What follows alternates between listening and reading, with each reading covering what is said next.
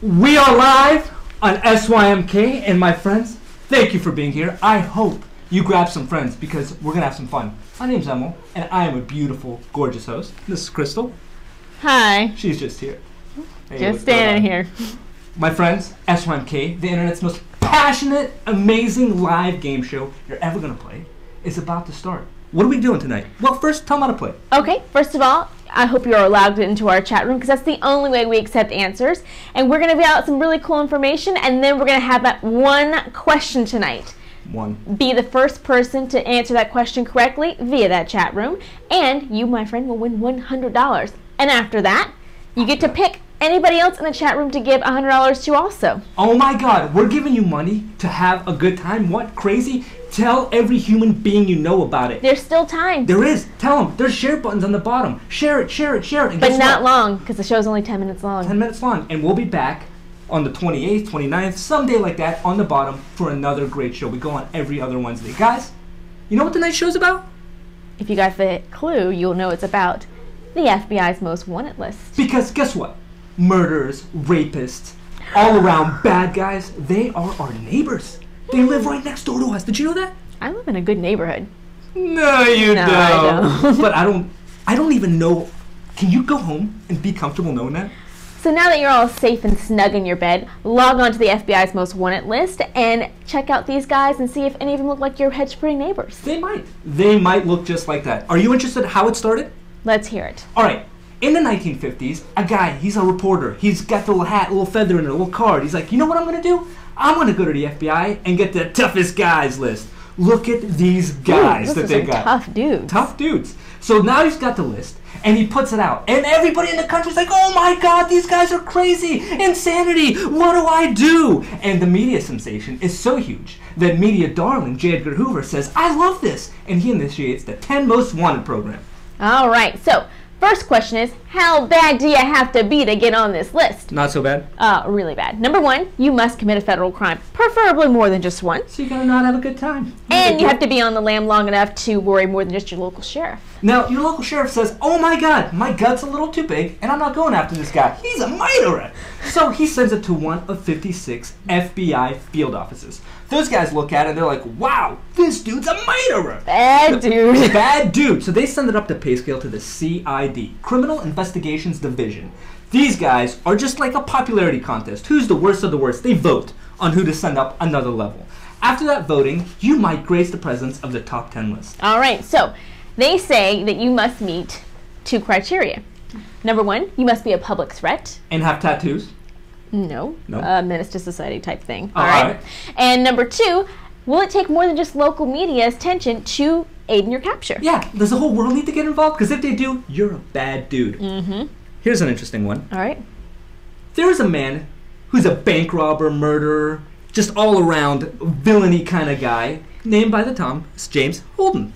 Thomas James Holden. I love this guy. He was also wanted for the murder of his wife, her brother, oh yeah, and her stepbrother. And he drowned a puppy, kicked a kitten, and probably dumped all the water out of the goldfish bowl. Like stabbed it. Yeah, that's the guy. He was like, I don't have any of that. That guy was a tough guy. He was awful. But you know what? He was so bad that there was this media blitz with the top 10 list, and within just less than a year, a private citizen saw him in a Oregon newspaper and said, I know that guy. I know this gentleman. And then he got arrested. Guess what the gentleman who knew the gentleman got? One gentleman gave the other gentleman who knew a gentleman $100,000. $100,000. And that is the FBI's minimum reward for catching a bad guy. Who wouldn't you turn in for $100K? I would turn in a crippled kid who's got the cure for cancer and AIDS in his pocket, and I would beat him, plant drugs on him, and say, this guy is... I wouldn't do no such thing. Go.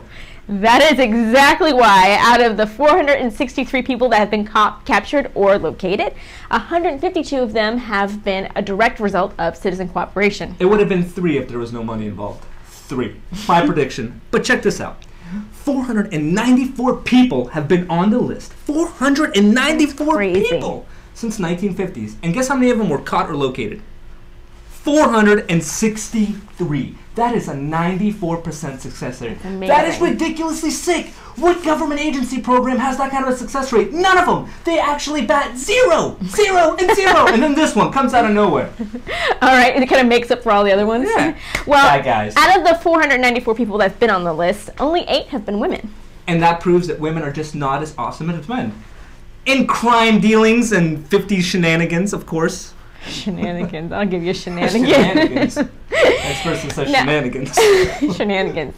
So, Shenanigans. He said shenanigans. Yeah. Stop with the shenanigans. You know what? 8 women. 8 women, Crystal. That's right.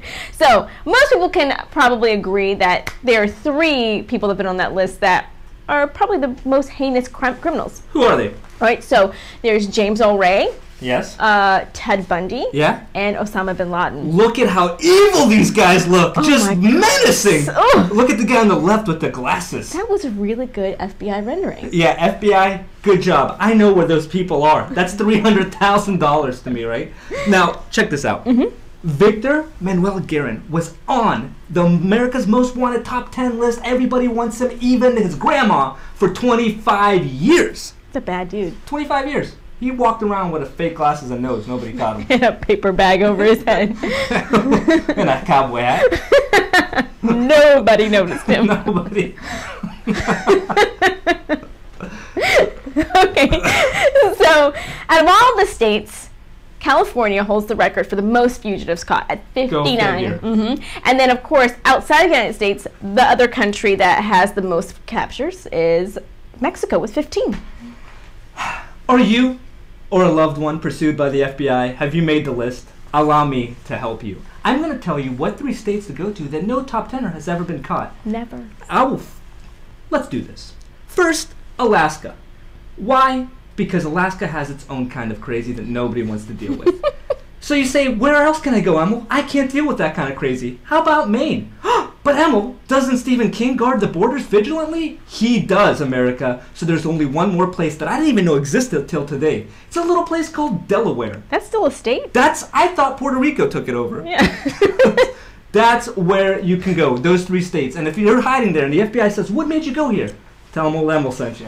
Now, as a side note, 2 of the FBI's most wanted fugitives that have been caught were caught when just an everyday Joe was taking a tour of the FBI's headquarters and said, I recognize that guy. Think about that. Hey, I'm on vacation. Oh my God, that's the guy watching my poodle. That's Mindy. He's watching my poodle. His name is Mindy. He should have known that guy was in hiding. His name was Mindy. Well, you know what? There's a lot of ways you could be caught, but there's one really popular way. What was it? Out of all the people that have been caught, how many have been caught from the aid of the show America's Most Wanted, America Fights Back? Go!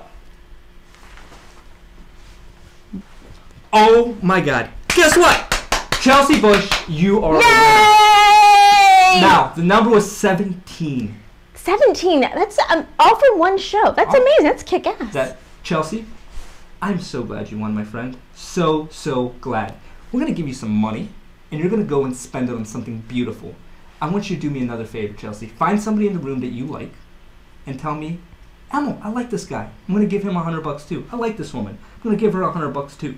Make someone's day. Make someone's day. Make someone's night. Someone's week. Now, share the game. Follow us on Facebook, Twitter, everywhere. We're everywhere all the time. Give us your email address so we can send you clues. Thank you so much for playing. Oh, hi to Stephen Brown. I told him I'd say hi. Ooh, Stephen Brown. Hello. Hi. What I'm going to ask for you to do is one thing for me, guys. Come back again and play some more and win some more money. We'll see you in 2 weeks. How much fun is that? We'll see you in 2 weeks. Bye, everybody. Congratulations.